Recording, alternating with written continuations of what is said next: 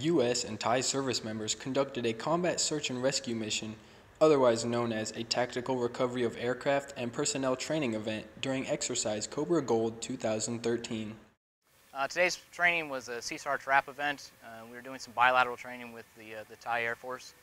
We've got a Thai survivor with us and a Thai aircraft coming to pick us up. The training was conducted for the pilots to maintain their knowledge and work together in the event of a crash landing. This is a very interesting thing, and training together today, my feeling is it's very good to have a training together with the U.S. The pilots navigated their way through fields and around difficult areas as they accomplished their mission of finding the landing zone. Lance Corporal Brandon Sewer, Wing 1 Royal Thai Air Force Base, Kingdom of Thailand.